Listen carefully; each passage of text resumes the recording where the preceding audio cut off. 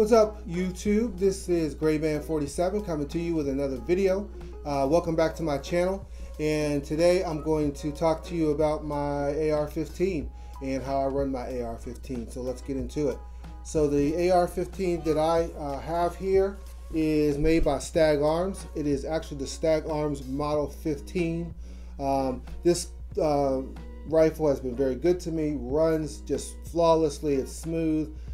Just functions very, very well. No malfunctions with this rifle whatsoever. Just a good quality firearm. So if you notice, if you look at the firearm, you notice that I have a two-tone kind of color setup, color scheme, and I have the flat dark earth mixed with black. Part of the gun is black, part of the gun is also flat dark earth. I selected to go with that combination just because I think it looks good. I wanted something a little bit different than the all black that I traditionally have. So that's why I made that selection. So I'm just going to take a look at how I run this rifle. I'm going to start from the stock and then just kind of move over. So starting with the stock, this is a Magpul 3-position stock, adjustable stock. Love this stock. It works very well, very lightweight. Has rubber at the end of it, so it makes it a little bit easier on your shoulder for the recoil. So just a great stock all around. The grip I have on here, that I put on here, is a Magpul grip also. And if you have any experience with Magpul aftermarket grips, you know that they're really good quality. I love the way that they feel. The angle is like just right. So it's a nice piece of equipment to have on my AR. Also, if you notice at the very bottom,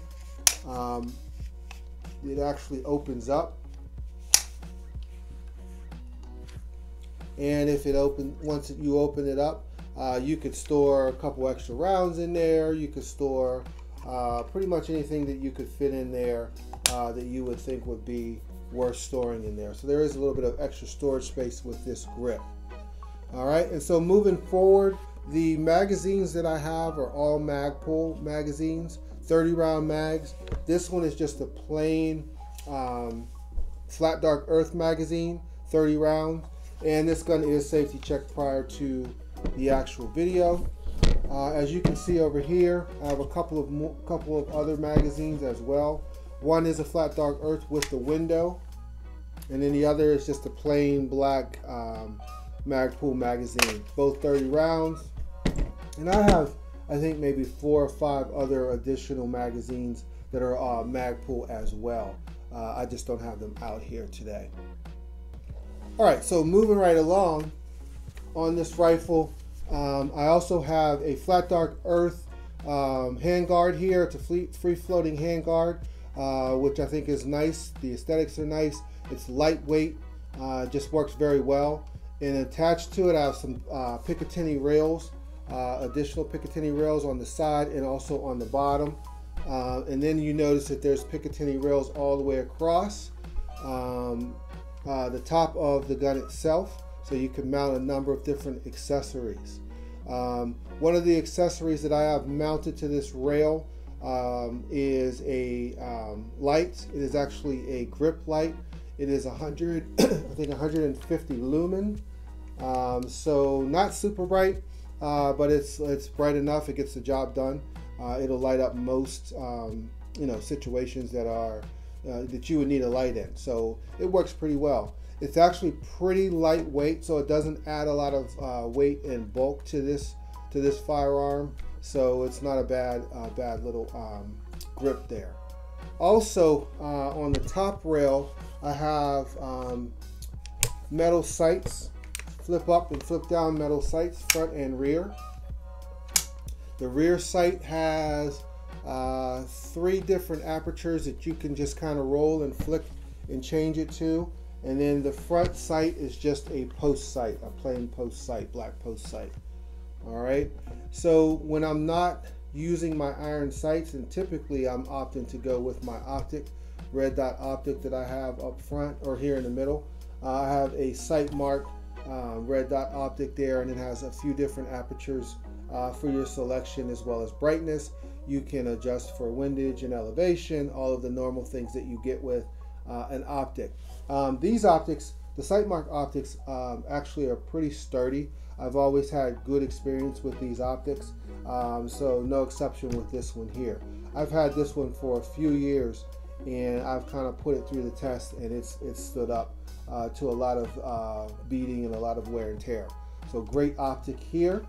And in addition to this optic on the top rail, I also have a green laser made by Sightmark, which you can easily adjust with the knobs on the top and bottom. So you can adjust it to go up and down or left to right very easily. Pretty cool optic. Like I said, it's the green laser, so easy to pick up even in the daylight. Just a really good optic there. The barrel on this is a 16-inch barrel, so you know you're going to get great performance, ballistic performance from your rounds on a 16-inch barrel. So you know that's what I have there. As far as the safety and the trigger, both of those two things are stock. I didn't change those out or do anything different with those, so they are both stock and they work just fine. I have no issues with the trigger. It's just a stock trigger. Again, like I always say in my other videos, I'm not a trigger snob, so, and I'm not a competitor. I don't do any type of like 3-gun competitions and things where I need special triggers or lightweight triggers. So this trigger works just fine for me as a stock trigger. All right, so I also run a single point sling made by Tough Zone. Just a basic single point sling, quick detach sling with the rifle. I just attach it right to the back and I can run it just like that. All right, and like I said, it has a quick detach and you're good to go. All right, so that is my AR-15. That's what I run. If you have any comments, please leave them in the comment section. If you have any advice or any suggestions as to how to make this gun even better, please let me know. I'd love to hear from you. So like I always say, if you ain't packing, you slacking. I'll see you when I see you.